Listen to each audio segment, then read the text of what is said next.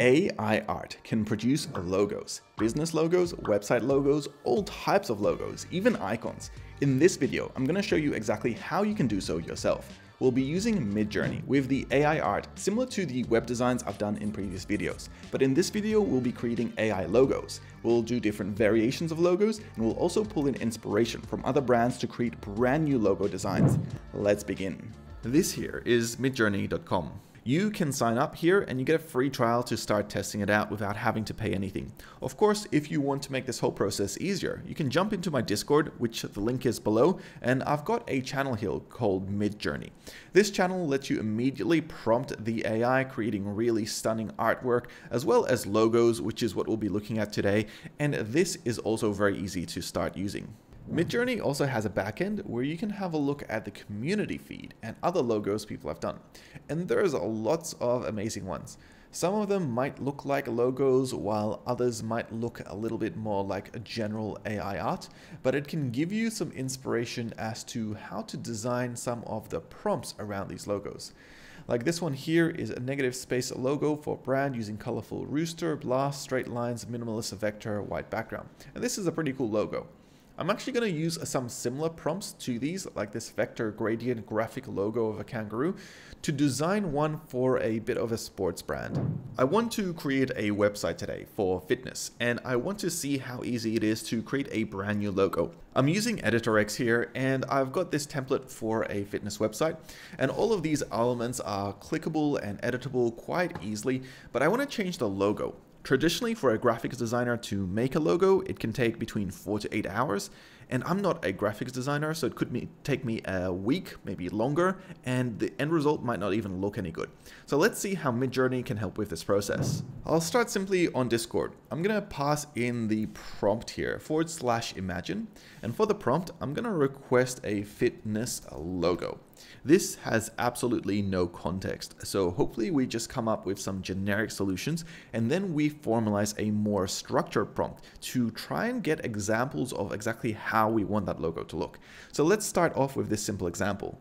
The results are quite masculine, first of all, and here, if you had a look at the earlier design, we're going for more a female version. We're going with blues and more of a minimalist look.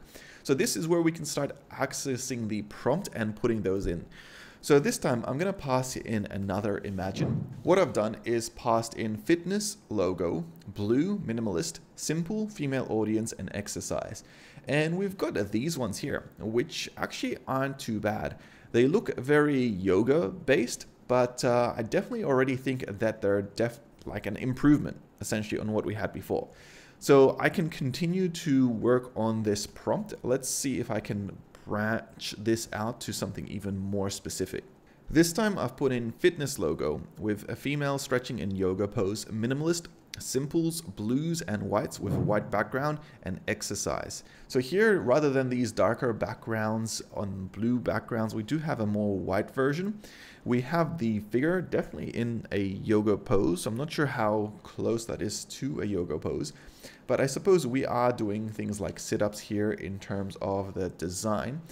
And I think I like this one here at the very top right of stretching. Is very similar to what we had in the actual design here of someone doing sit-ups.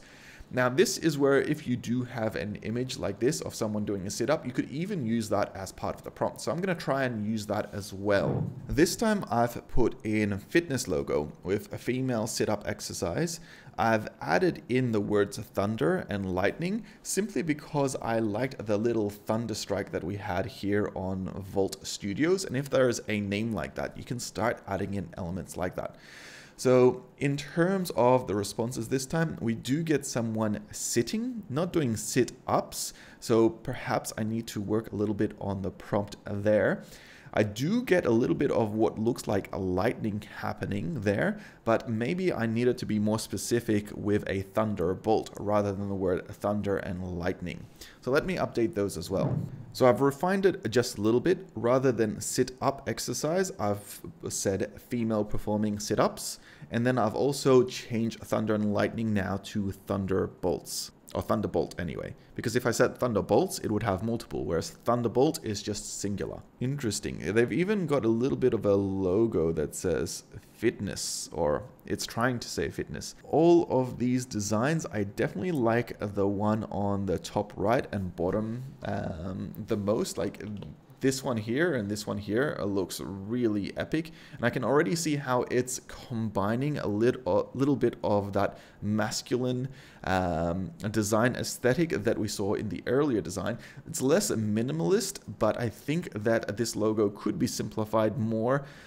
But I really like this one, to be honest. I think this is the one I'm going to use in this case. What I'm going to do is select U2, which will create an upscaled version of it. I can also select a V2, which creates different types of variations. And that's also something useful to do. And I have something called Remix enabled. If you actually go to the settings of MidJourney, you can enable Remix just over here. And when you do, it allows you to create variations and change the prompt a little bit. So I'm going to select a version 2 here. And this is what Remix looks like. You've got the option here to change the prompt. And maybe I can change it from performing sit-ups, minimalist, simple, blues, etc. and decrease the S value to 500. And what this will essentially do is create something that isn't too, I suppose, high quality. Not high quality, but more like the S value is how stylized it is, how in-depth each one of the lines is, or how, for example, minimalist it is. So a more minimalist version of a logo would have less styling, whereas one that you might want to upscale to maybe a high render would have a higher version of stylization. So that's the -S there. But all of these already look really good. You can see how these now look like simplified versions of the original, which is just over here. And this is a much nicer upscaled version. And I think I'm going to save this one and see if I can import it into the website. I quite like that Thunderbolt because it also looks like the letter V. And here with this Vault Studios, it would work perfectly as a logo. Now these logos right now are SVG's logos. So what I'm going to do is select the plus sign. I'm going to select image just over here, drag that to the header and click change image. I'm going to upload the logo that I just created, and this is just how simple that whole process is. And as soon as that's uploaded, I should be able to immediately just start using that in the design. I'm going to resize it a little bit, and I could plug it here to be placed next to this logo. And the only other part of this is that right now the logo itself doesn't have a transparent background layer. And this is where it would be useful to jump into something like Photoshop to apply that transparent layer. Alternatively, we could just take a look at this overall design, and we could change the background of it to utilize the same background of the logo. So let me just inspect what that color is. Just one second. So I'm going to open up the inspector tool here. I'm going to put in a new color value, and I'm simply going to grab this hexadecimal value EB. And for this hexadecimal value, I'm going to plug it into the header. So now the header is the same color as the logo, so it looks like it all blends in.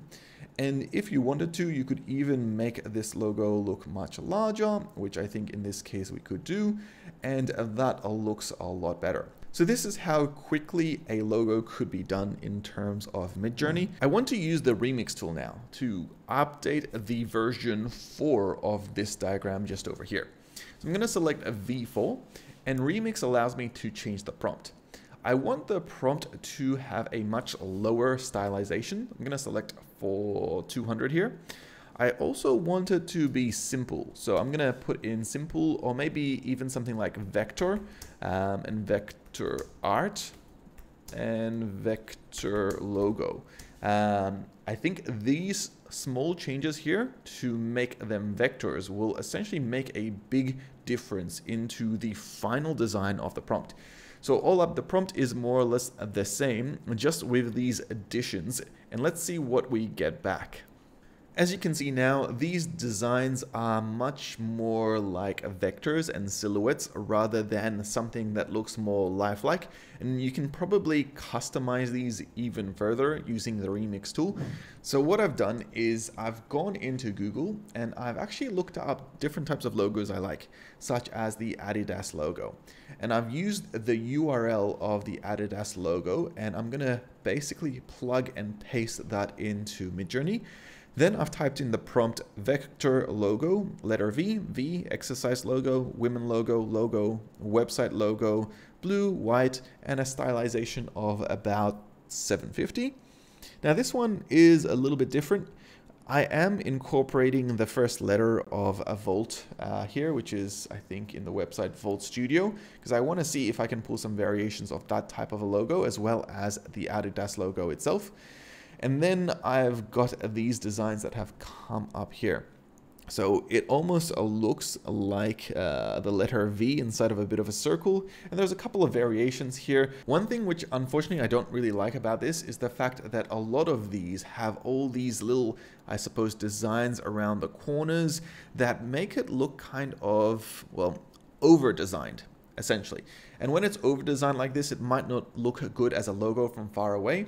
So here I've actually gone to the same prompt. I've plugged in the exact same stuff, but I've reduced the stylization. The stylization here, I've reduced it from 750 down to just 100. The results are basically a more minimalist type logo. So while the logos are completely different, you can see they're a little bit more basic, and a graphics designer could look at these and then recreate these in, for example, Adobe Illustrator or something like that. I think this one here kind of looks the most interesting if you were to remove this person and just have this cool V shape that's happening.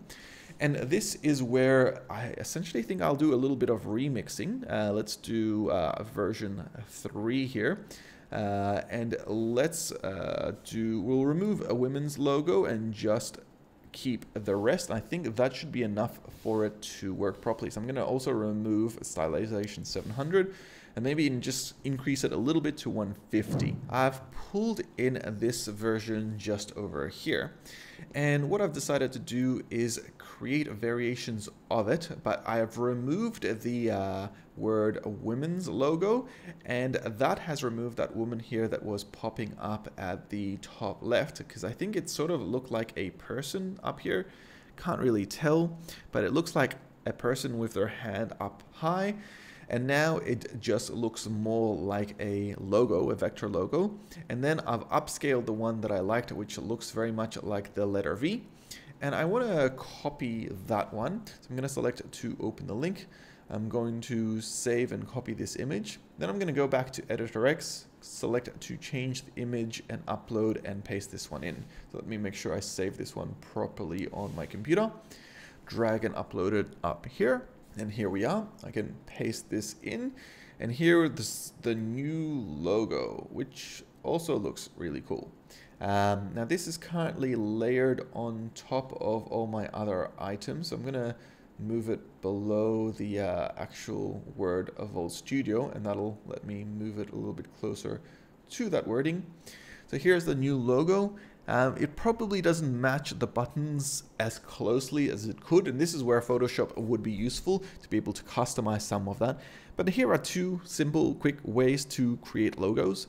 The same sort of principles can be applied to create different types of icons, and I might do that in the next video. But hopefully this gives you an idea of how to create logos inside of MidJourney. If you have any questions, let me know in the comments below. Otherwise, I'll see you in the next one. Thank you.